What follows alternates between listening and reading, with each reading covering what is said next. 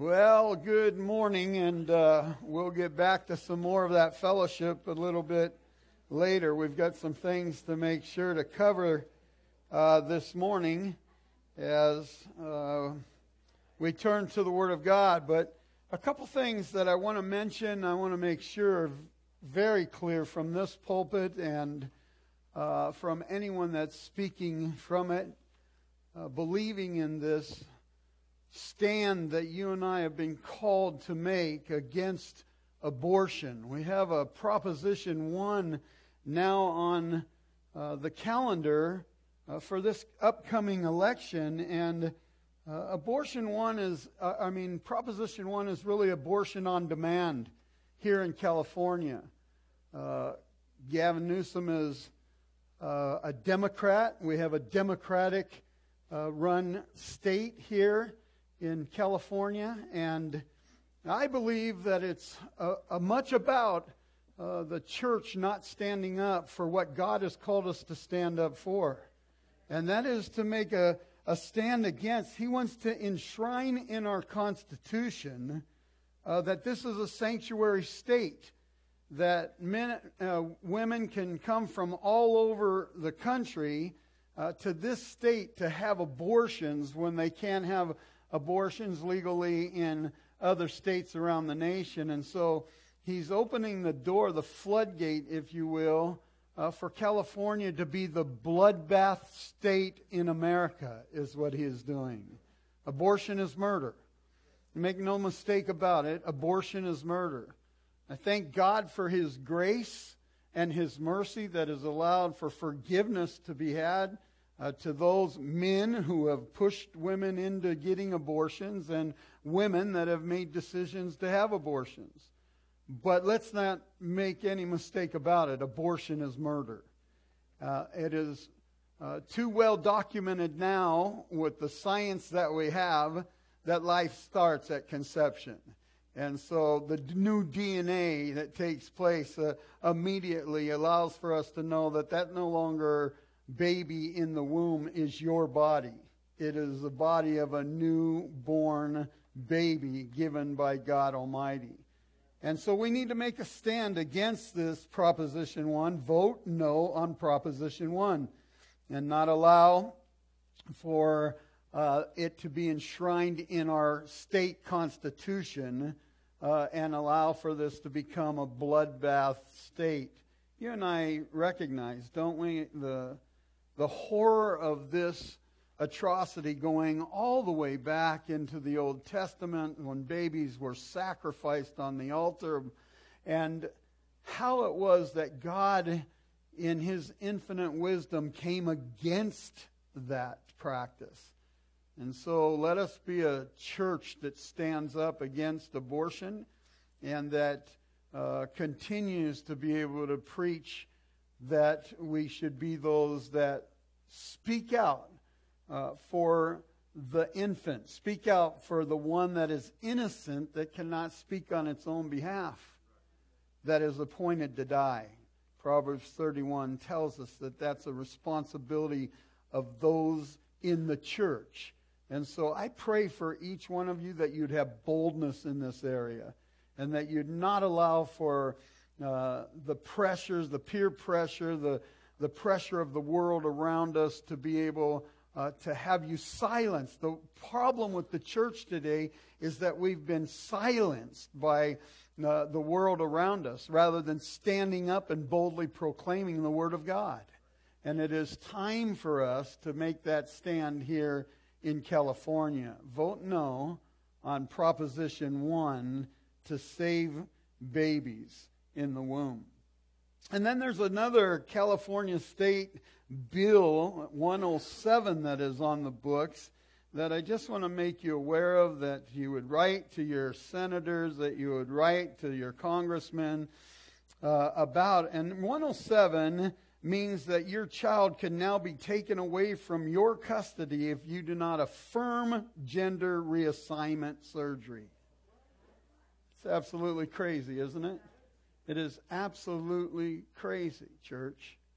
But, once again, it is our fault. It is for us not standing up against this nonsense that is being pushed, and the agenda being one that is really crammed down our throats now to make it law that they can actually take your child from you if you do not agree and affirm them having gender reassignment. That is Senate Bill 107. Make sure that you send a letter, a note, a text, email to our senators and to our Congress to be able to tell them that we absolutely do not agree with that Senate bill. Well, with those things being said, I just think it's important that we recognize so many people in the church today are saying, well, stay out of the political arena. Listen, Jesus was all over the political arena. Amen? And we are called to be those that are involved and engaged and make a difference in the political arena. And so let us be those that understand, yes, of course, we're going to turn to His Word, but beforehand being informed so that we can make educated decisions on making sure our representatives, governors, representatives, all the way down in our state know that we have an opinion, and that opinion's being expressed. Protect the children, and don't allow for the nonsense of the transgender agenda to be forced on us, even to the point now in that proposition that you can be arrested if you're a parent that does not affirm gender transition. It's crazy. Turn in your Bibles to 3 John. We've been through the first 2 epistles of John, John 1 and 2, and so we shall continue in his grouping, if you will, of the epistles, and look at John 3, the epistle of 3 John. In your Bibles, there at the back of the Bible, let me just give you the first verse. It says, "The elder, to the beloved Gaius, whom I love in truth." And so the term elder comes up again. It refers to the Apostle John, who was a spiritual elder. You can look at the different definitions or characteristics of an elder in 1 Timothy and see, but John was certainly one that witnessed firsthand the Lord Jesus and His sufferings, His miracles, His death, and His resurrection. Therefore making him, of course, a senior by the time he is writing this letter as well to all the churches, and to be able to have a spiritual authority that is given to him by God as one to write, to pen the words of God that are, as the Word of God tells us in 2 Timothy, inspired by God Himself. And so let us never forget that as we're reading through these epistles. Yes, John was a great man, and yes, John was a serious servant of the Lord. And yes, John was there walking with Jesus and saw the miracles, saw the suffering, saw the death, was even there for the resurrection to be able to see the Lord as He was resurrected. He was the one that Jesus would tell to take care of Mary, His mother. "Into your hands I commit her." He was a God-fearing man, but this word that we are reading is God's word, inspired by Him for John to pen. So let us not forget that as we move forward, and we see once again that it is whom Jesus showed His great love to, and now John is able to show in that same way the agape love to others. He says to Gaius, "whom I love in truth." And so we see, if you will, John in this manner, and him demonstrating God's personal relationship with him and the love that he knew of God Himself being transferred to personal relationships that he had. This one with Gaius, as he writes to him, "to the beloved Gaius." In John's Gospel in chapter 1 and verse 20, he said this, "Peter turning around saw the disciple whom Jesus loved, John knew that he was loved by Jesus. He says, following, and also had leaned on his breast at supper and said to him, Lord, who is the one to betray you? He knew in a real personal way the love of God for him. And now we see that he is just transferring that love, or allowing for that love to be able to be shared with others. And this one is with Gaius as he writes to him from Patmos. He says, the elder to the one I beloved Gaius, whom I love in truth. And as we've traveled through the epistles of John, we've seen that to be, if you will, the premise of the whole of the package of epistles. John's writing constantly showing us that it is always love in truth. There is no other agape love, is what John is writing. There's only one kind of agape love, and that is one that is surrounded in truth or encompassed by truth. And the whole letter revolves around that kind of love. But as we continue to read through the Bible, we find the whole Bible is exactly that. It is a love letter from God Almighty, engulfed in truth. And you and I need to recognize that that's the only kind of love that God is interested in. A love that is bathed in truth. Jesus would say, I'm the way, the truth, and the life, and no one comes to the Father but through me. And so John begins his letter by reminding Gaius that everything about their relationship has been built on truth, and their relationship would continue in that truth, as he says, whom I love in truth. I continue to agape you in truth. And we need to know that all relationships need to be encompassed in truth if they're going to be a God-fearing, meaningful relationship. That's the only kind of real relationship that you want to have, is one that is bathed in truth. I tell men all the time when I first meet them that their relationship with me has to be bathed in truth, or there's no relationship at all. If I can't trust you to be able to speak the truth to me, then there's no relationship at all. And so it is that the Word of God comes very clearly to us, speaking these things. Listen, we can deal with whatever the issues are as long as you're honest. We can deal with all the issues. Every one of us know that there's none righteous, no, not one, that all fall short of the glory of God. All of us make mistakes. But if we're honest and truthful with one another, then we can deal with that and be able to take care of it, whether it's some kind of consequence that needs to be dealt with, or if it is the grace of God that allows us to be able to pass through it. But we need to recognize that all real relationships, God-fearing relationships, are centered in truth. And that's exactly what John is saying. And it's important for me to remind you also, as we look at this epistle, that 1 John was written to the whole church. 2 John was written to a family in the church. And this epistle is written to an individual in the church. And the reason that's so important is because God wants us to know, as a church, that we need to recognize that we're loved in truth, that you and I are centered in this family, if you will, of God here, being given to His truth. Again, that's why it's so important for us to be able to go turn to His Word for the centrality, if you will, of our worship service. We want to hear from God. It's great to hear from men, and it's great to pray with men, and it's great to worship with others, but we want to hear from God, because God has things to say to you and I to help us be the men and women that we're called to be. Amen? And so we want to hear from God. But it's interesting as we look at that He wants to speak to the truth, but He also, the truth to the church, but He also wants to speak to us as families in the body of Christ.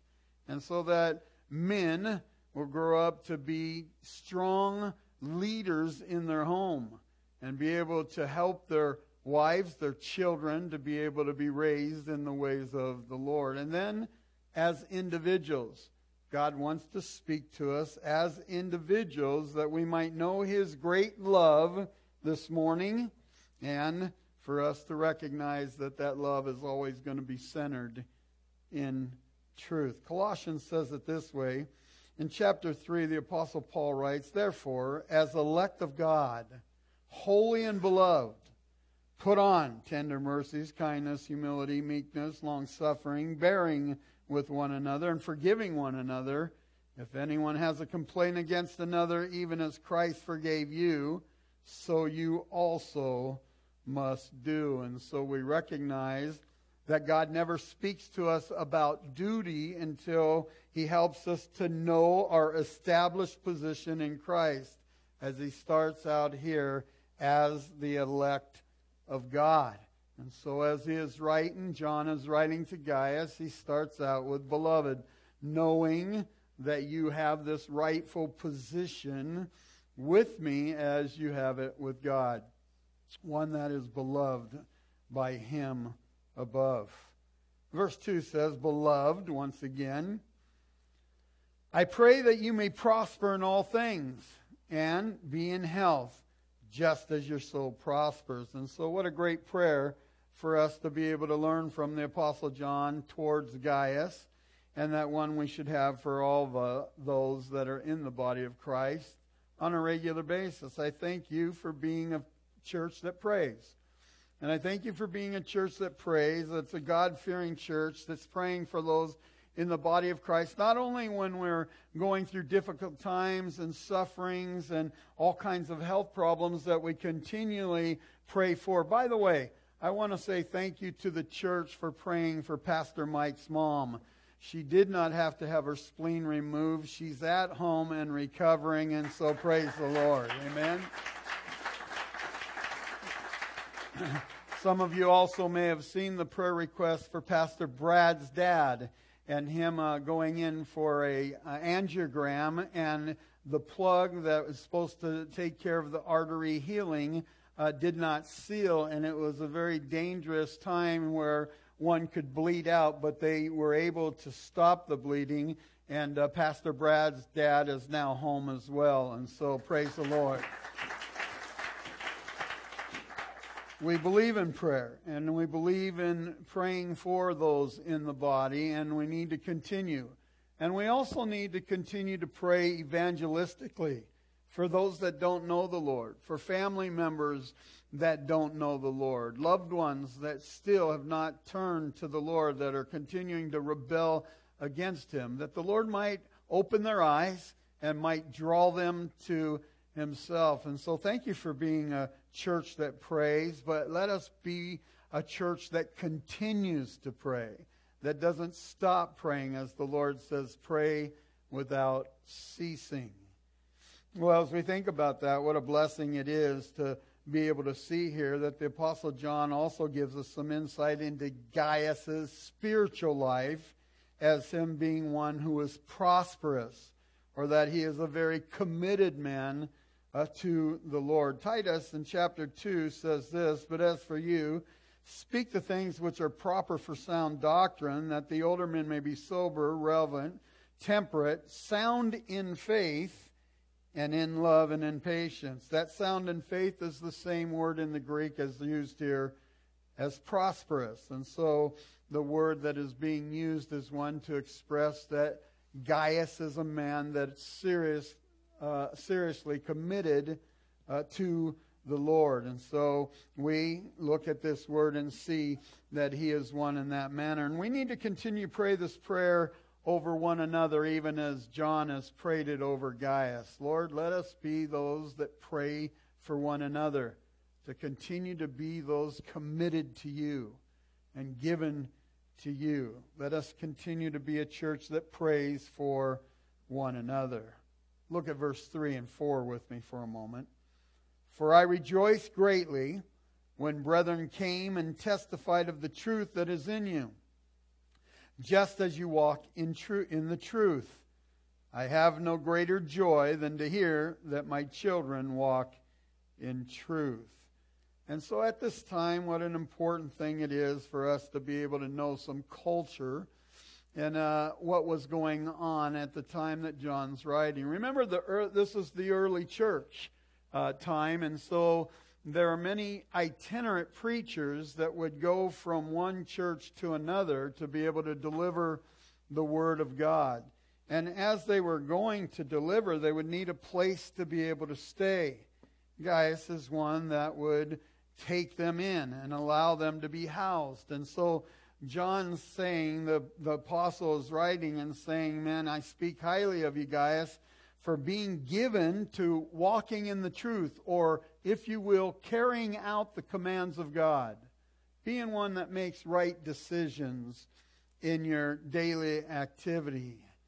In John chapter 2 and verse 3 of 1 John says this, now, this we know that we know him, if we keep his commandments. And so, church, it's not enough just to come into the sanctuary and hear the Word of God and to walk out of the sanctuary getting a donut and a cup of coffee and thinking that you've fulfilled your religious duty for the week. It's not enough. It's not enough. The Lord says we must be doers of the Word, not hearers only. And so what John is saying to Gaius is, he is saying, listen, I'm applauding you.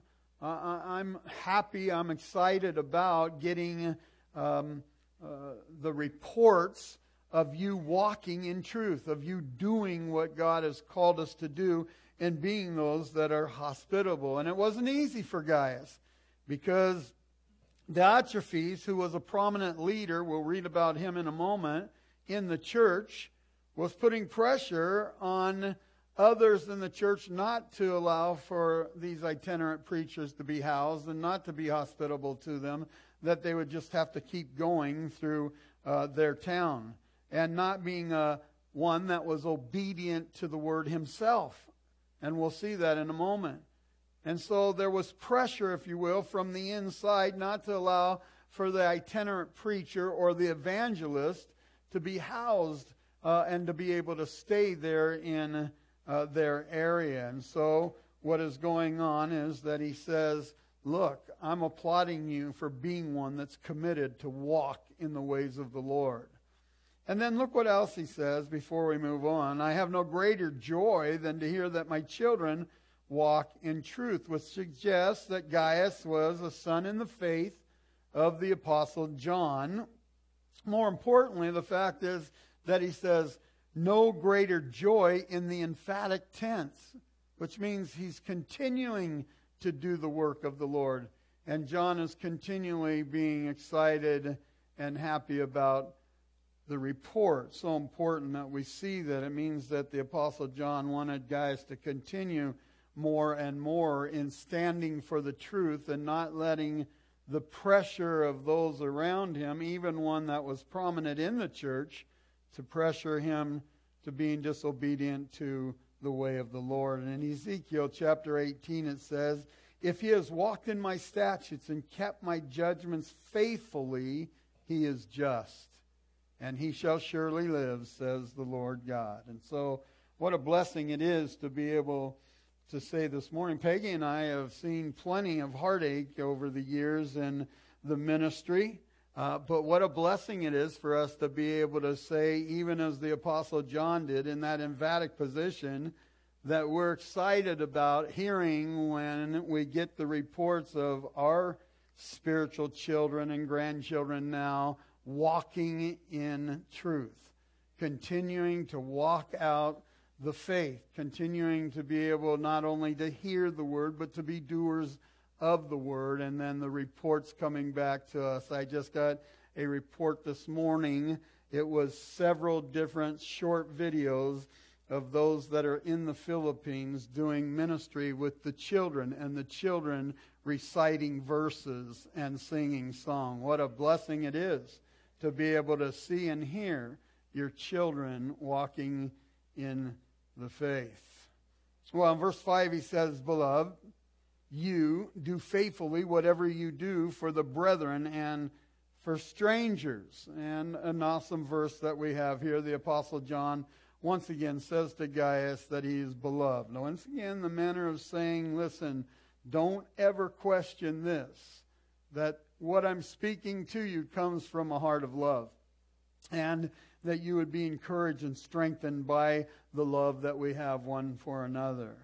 And why is it stated? He says, you do faithfully whatever you do for the brethren and for strangers. And we need to understand that this man was a man of great generosity, and that he would house those that would come. He would find a way to help those that were in need, not only in his fellowship, but the Word of God says here, strangers as well in the body of Christ. Turn to Hebrews for a moment, would you please? Take a look at Hebrews in chapter 13 for a moment, because there's a beautiful verse that's here that sometimes we pass over too quickly, I think. The Word of God speaking to us about being those that are careful when we're entertaining strangers. And here it is in Hebrews chapter 13 and verse 2. Do not forget to entertain strangers, for by so doing some have unwittingly entertained angels. I don't know if you've ever been in that situation or not, but I have a few times now where I've entertained a stranger and helped them out in some manner or another, only to turn around from helping them and they're gone. They've vanished. They're not there. They've spoken something into my life that was God-fearing and a blessing from the Lord. And I turn around to be able to, speak to them again, to be able to have conversation with them. They're gone. I look around. I walk both directions and can't find them. And I think to myself, what a blessing it is to be able to have this passage of Scripture in there. You don't know who that person is. Sometimes you'll deal with those that are homeless, right? And you want to help them. And my policy is, your policy is your own. My policy is never to give them money, but to always ask how I can help. And to be able to offer them a meal and go down to whatever it is that's close, Jack in the Box, Del Taco, whatever it is, and get them a meal and bring it back to them. And then be able to pray over them, to offer them the place of U-Turn for Christ that we have with Calvary Chapel Romaland, to be able to bring them to. But there have been times when I've ministered in that manner and they're gone. And I think to myself, could the Lord have just been testing me to see if I was going to be obedient to Him, if I was going to be one that would be committed to the things of the Lord? It is that you and I need to be careful, of course, but we need to be those that recognize there are times when God tugs on our heart that we are to be hospitable. Yeah, sometimes it's not easy, and sometimes it's not comfortable or convenient. But there are times when people need help, and that God puts in front of us, with us having the means to be able to help. And we need to be those that recognize God calling us to be those that are hospitable. Romans chapter 12 and verse 13. Distributing to the needs of the saints and given to hospitality, that we might be those that see it is a command from God. I believe another test strip, if you will, of our faith, to be those that are ready to help. Well, we go on into verse 6, and it says this, who have borne witness of your love before the church. And so what a cool thing it is for the love of God that we have, the love that we have for the Lord Jesus Christ, to be shown to others in loving them. And how cool is it that God somehow always makes those times that are pure and innocent and only to the Lord, that are spiritual, be shown to others, and others to be able to recognize. That's what's going on here, as Gaius has been one that is following the command of God. He's been hospitable. He hasn't been hospitable so someone could pat him on the back. He's been hospitable because he wanted to be given to the Word of God. And as he is given to the Word of God, others have recognized it and seen it and have reported it back to John, who is still at Patmos in prison. What a blessing it is to be able to have God move in that manner. And the Apostle John commends Gaius for bringing those into his house, those God-fearing preachers that would allow for him to be able to minister to them as they're moving, through the countryside, giving word to the different churches. And so the testimony to the Apostle John has come of Gaius being one that is committed in that manner of hospitality as well. And verse 6b goes on, he says, if you send them forward on their journey in a manner worthy of God, you will do well, because they went forth for his name's sake, taking nothing from the Gentiles. We therefore ought to receive such, that we may become fellow workers for the truth. And so the Apostle John says to Gaius, listen, I've heard of your hospitality and that you've done well in being able to bring them in, but wait a minute, don't stop there. Be a part of being able to send them off. Be a part of the ministry that is going to take place for them as they continue to go as itinerant preachers from one church to another, in sending them forward, he says, on their journey in a manner worthy of God. Then you do well. So it's as the Apostle John says, wait a minute, I want to make sure that you just don't house them, but that you give them substance, that you give them something to go, to some kind of provision, some kind of financial allotment to be able to help and extend them going in to ministry and to doing more ministry. It's really a passage of Scripture where I personally believe the Lord has called us to be those that care for missionaries, that are careful to be able to help them continue in the work that they're doing around the world. And so notice with me, the Apostle John is saying, in a manner worthy of God. I want you to turn in your Bibles to Matthew's Gospel for a moment, and to chapter 10, if you would. As we think about those words that the Apostle John wrote, in a manner worthy of God, it is that the Apostle John is really just recording for us, or he is reiterating for us the words that he heard from the Lord, the teachings that he heard from the Lord Jesus Christ himself. As God the Holy Spirit is allowing John to remember those things that were taught to him. Matthew 10, and look at verse 40, if you will, where the Lord says this, he who receives you receives me, and he who receives me receives him who sent me. He who receives a prophet in the name of a prophet shall receive a prophet's reward. And he who receives a righteous man in the name of a righteous man shall receive a righteous man's reward. Now go back with me to 3 John and look at what he says. In the manner worthy of God, but he says this, because they went forth for his name's sake, and that we may become fellow workers of the truth. The Lord Jesus said to us, listen, receive those people, help them, be a blessing to them, and you'll reap the rewards of them. And here's the Apostle John telling us the same thing. Listen, as we're a part of being able to give to those that are going out, supporting the missionaries that are moving throughout the world and spreading the gospel, we become workers, fellow workers for the truth. And what a blessing it is for us to be able to be a part. Not everyone can go into the mission field, but we can all be a part by being those that support, by being those that make provisions, by being those that are hospitable when they come back, to allowing them to be able to stay with us while they're here. What a blessing it is to be able to have this passage of Scripture in John. It's a letter really that almost reads like the Proverbs do, in that it shows us what is right and then it shows us what is wrong. Remember Proverbs saying, do not be wise in your own eyes, but fear the Lord and depart from evil. And we move into that second part, if you will, of the letter, as John turns the page and speaks of now not Gaius so much as one who loves the Lord and is committed to the ways of the Lord. But the one that he spoke about earlier, Diotrephes, who was one that was against the Lord. Look at what it says, verse 9.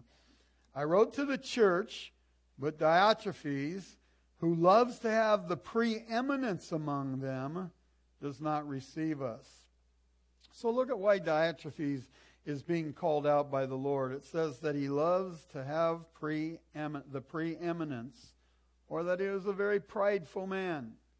He was a prideful man and wanting to use his position as in the church as a means to have others looking to him rather than looking to Jesus. Looking to him rather than being one committed to the things of the Lord. He allowed for his position to puff him up so much that he couldn't any longer allow for, and here's the key, one that was a prominent position. The Word of God really has the kind of idea of him being in a prominent teaching position. Didn't want an itinerant preacher to be able to come and take the pulpit because they might expose his error. What a Word of God that we have here. Powerful position in the church abused by men. And today we have it all the time. The powerful position of pastor in the church, one that is supposed to be the servant of all, one that is supposed to be able to divide the word correctly and allow for the people to be able to receive it, come into a position of lording over the church rather than being one who is hospitable, obedient, committed to the things of the Lord. Proverbs 29 says, a man's pride will bring him low, but the humble in spirit will retain honor. Verse 10 goes on, he says, therefore, if I come, I will call to mind his deeds, which he does, prating against us with all malice words, or malicious words, and not content with that, he himself does not receive the brethren, and forbids those who wish to, putting them out of the church. Beloved, do not imitate what is evil, but what is good. He who does good is of God, but he who does evil has not seen God. And so there are really three actions that come to us from Diotrephes' deeds that the Lord shows and spells out here through the Apostle John.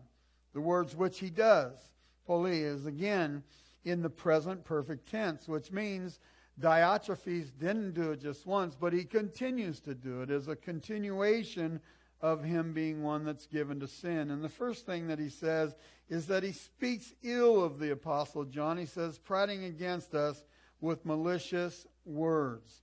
And that alone should be enough to be able to have him removed from any position in the church, as the Apostle John has already established himself as a servant of the Lord Most High for many years. 1 Timothy in chapter 5, verse 19 says this, do not receive an accusation against an elder except from 2 or 3 witnesses. It is that the Lord is saying, listen, Diotrephes is coming against me, an elder in the church, on his own, because I've called him on the carpet of being one that's hospitable, and to allow those in the church to be hospitable, not to throw them out of the church. And so the Apostle John has served some 50 years by this time, and yet Diotrephes is speaking ill of him. The second thing that he lists is that then outside Diotrephes is not content with that, he says.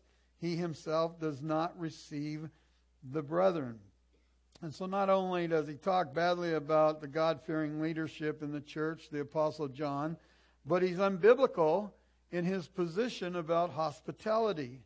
And he's unbiblical in his position about allowing others in the church to be given to hospitality. Titus in chapter 1 says this, a bishop or an elder must be blameless as a steward of God, not self-willed, not quick-tempered, not given to wine, not violent, not greedy for money, but hospitable. a lover of what is good and sober-minded, just, holy, and self-controlled. Church, Diotrephes was just too high on himself. He had moved into a position in the church that allowed him to think that he was just too and high and mighty, even to call against John the Apostle himself. The third thing that Diotrephes is guilty of is the abuse of authority, as he forbids those who wanted to be those that would be hospitable to the itinerant preachers coming through. But he wasn't only, horrible to them. He says here that he forbid them and threw them out of the church.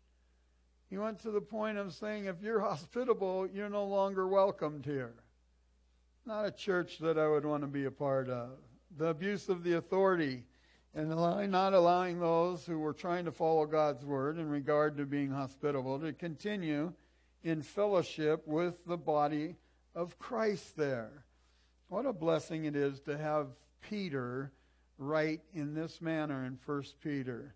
Chapter 5 and verse 2, he says this, "Shepherd the flock of God which is among you, serving as overseers, not by compulsion, but willingly, not for dishonest gain, but eagerly, not as being lords over those entrusted to you, but being examples to the flock. And when Christ the shepherd appears, you will receive the crown of glory that does not fade away." And so the Apostle Peter says the same thing in a rebuking manner to all those that are in positions of leadership in the church and try to use their position as some kind of power, authority position to be able to make those that are in the church bow down to them, to intimidate them. And the Apostle John goes on to say very clearly, he challenges Gaius as he says, "Beloved, do not imitate what is evil, but what is good." Or if you will, he calls the church to be those that do what's right. He calls them to be able to dismiss the error in which Diotrephes is teaching and acting, and to continue to be the ones that follow the Lord's command. And that is to be those that are ready to receive, to be hospitable to them, and then also to help them to continue in going on their way. He says, "He who does good is of God, but he who does evil has not seen God." And we know that one's conduct clearly shows and speaks, if you will, about one's relationship with the Lord. And that's exactly what the apostle is saying. He's saying you can see it proven out in their lives, whether they are really of the Lord or not. 1 John chapter 3 and verse 10 says this, "In this little children of God and children of the devil are manifest. Whoever does not practice righteousness is not of God, nor is he who does not love his brother." And so the word is a continued word, if you will. John speaking as the Lord has given him clear words to be able to give to you and I, that they would be preserved for us. It's not that we look back on these words and say, "Oh yeah, man, they had a mess going on in the church back then." No, it is for you and I to examine ourselves and ask ourselves this morning, are we being those that are hospitable? Are we being those that are committed to it? Are we in leadership being those that are using our position of leadership in some type of authority that's not becoming of the Lord? And so we have a chance to be able to look at these words and say, "Lord, let me do an inspection on my own life. Let me look into the mirror of your word and examine myself." He goes on in verse 12, he says, "Demetrius has a good testimony from all, and from the truth itself. And we also bear witness to you, and know that our testimony is true." Look, now John flips again to one that we want to follow, one that we want to be able to examine his life and then be able to be those that are committed in the same manner to the Lord as he is. And so Demetrius is one that's been doing exactly what the Lord has called him to do. And look at it with me. Demetrius has a good testimony from all. John, it's interesting, shows us 3 different ways in which Diotrephes is just blowing it. Now he gives us 3 ways in which Demetrius is doing what is right before the Lord. You might note those 3 things, both on the wrong way to live and to be before the Lord, and now the right way. Here he is telling us 3 things. Demetrius has a good testimony from all. Very important as he speaks out these 3 ways to Gaius, and that he knows that this is right. Gaius knows. He's seen Demetrius and he knows, but he says, John says, the word has come back to me, report has come back to me, that everybody sees Demetrius moving in a right manner before the Lord and before others. Second, he says, look at it with me, witnesses and from the truth itself, which means that the Apostle John has also heard that Demetrius' doctrine proves out. That this man who is a God-fearing man and is a speaker, one that is teaching to the church, his doctrine is proving out to be true, and a God-fearing preacher that can be acknowledged. 2 Timothy in chapter 4, the Apostle Paul writes his last letter to the church. He says this, I charge you therefore before God and the Lord Jesus Christ, who will judge the living and the dead at his appearing in his kingdom, preach the word. The command to pastors is to preach the word, to preach the truth. And Demetrius has been doing just that. His doctrine has been right. A man's doctrine will clearly tell you whether he has a real respect for the Word of God or not. And Demetrius certainly did. And the third way, as we look here, is knowing that Demetrius was a true servant, is that John says this, and we also bear witness, which means that the Apostle John was putting his stamp of approval on Demetrius as well. What a great confirmation for Gaius as he's receiving this letter, I'm sure, and knowing that the Apostle John backed Demetrius and was supportive of Demetrius and his love for the Lord and love for doctrine and his love for people. We finish with 13 and 14 of 3 John. It says this, I had many things to write, but I not wish to write to you with pen and ink, but I hope to see you shortly, and we shall speak face to face. Peace to you. Our friends greet you. Greet the friends by name. And so the Apostle John writes in this last closing moments, look, I hope to see you shortly. We'll talk about this more when I get to see you. And then he says simply, peace to you. It is a manner of being able to say, with all that you're going through, Gaius, and with all the difference that you've got to deal with Demetrius and Diotrephes both in the same camp, and you happen to use wisdom in how you minister to them and to the rest of the church. Peace. I call for God's peace to be upon you.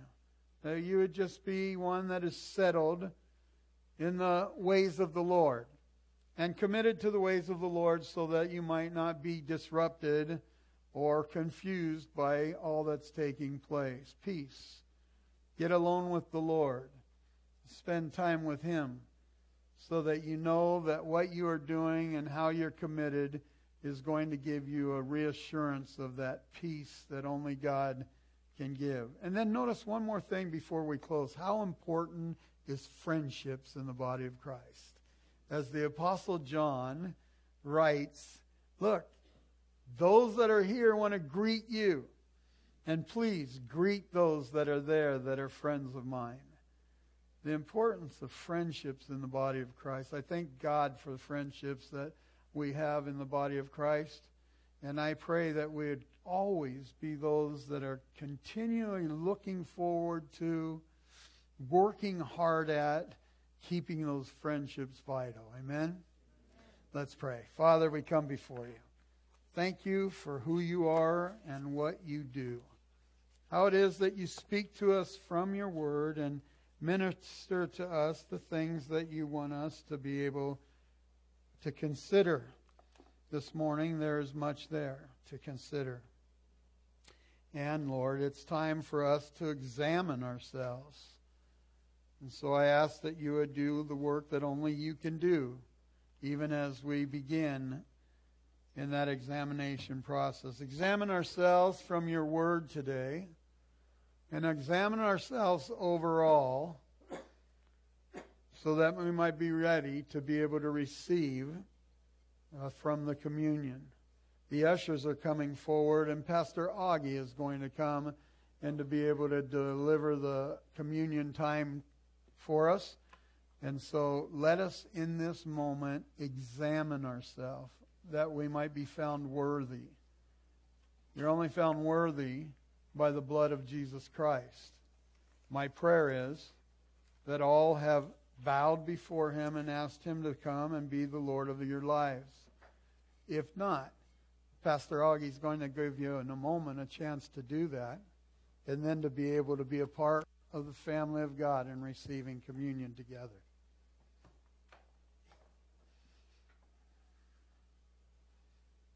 John, go ahead. He'll play one song and then you go.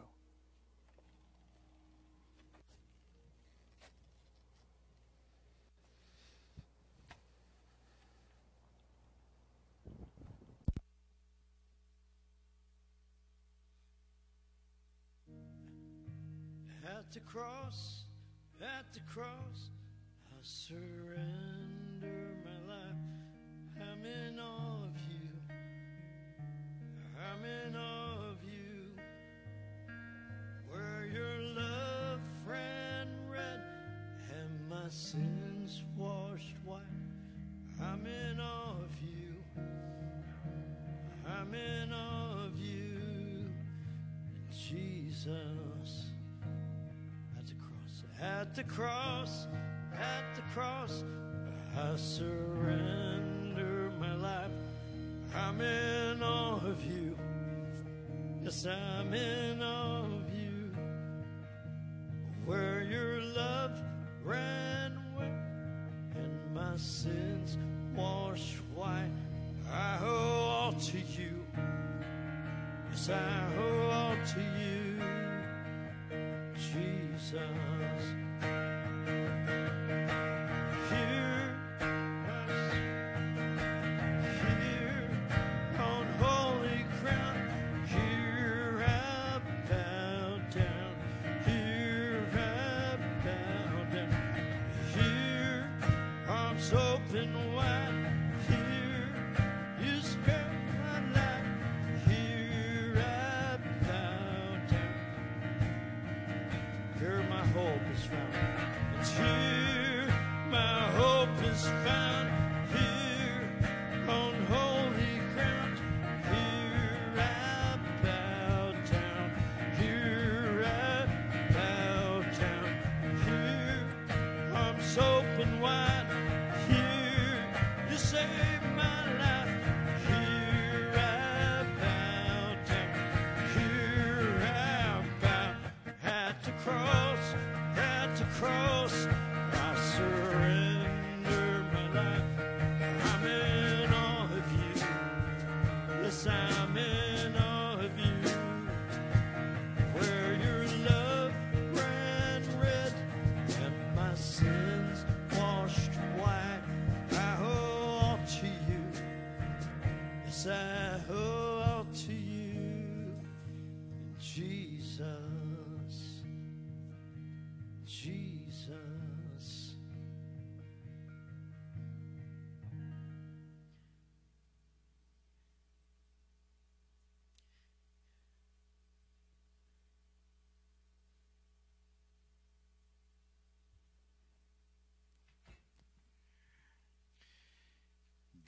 Before we get into the text, I want to share something with you guys first. The Lord convicted me a couple days ago because And it's no accident that now this morning Pastor Gerry wants me to come up and do communion. But what the Lord convicted me of is that sometimes I take the Lord for granted. I allow the busyness of life to get in the way. But we're called to have a grateful heart. Amen. We're called to always have the Lord in the forefront of our minds. And sometimes the cares of this world, our busy schedules, and other things that are going on, we allow the Lord to be removed from his rightful place, and then we replace him with the worries of this world. In 1 Corinthians chapter 11, verse 23, starting in verse 23, it says, "For I received from the Lord," and this is Apostle Paul speaking, "For I received from the Lord that which I also delivered to you, that the Lord Jesus, on the same night in which he was betrayed, took bread, and when he had given thanks, he broke it and said," may we lift our cups up, please. The Lord says, "Take, eat this. This is my body which is broken for you. Do this in remembrance of me." Now that wafer that we're holding right now, yes, it's just a wafer. But we need to remember what it represents. It represents Jesus' broken body on that cross. As before he took his last breath. Remember, all that pain, all that anguish, all that humility, he bore all that for me and for you. For our sins that we would never, ever, ever be able to pay for. He bore it all for us. You may partake.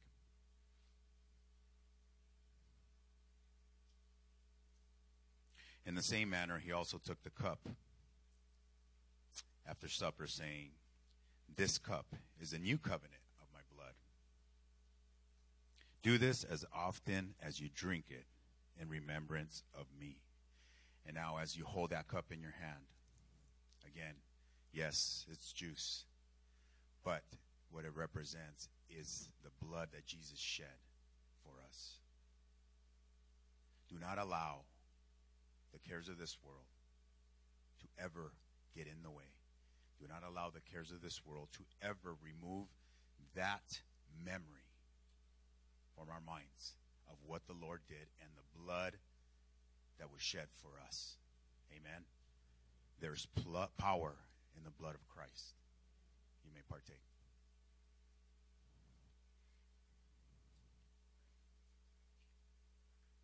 He went on and said, "This cup is the new covenant." I'm sorry. It says in verse 26, he says, "For as often as you eat this bread and drink this cup, you proclaim the Lord's death till he comes."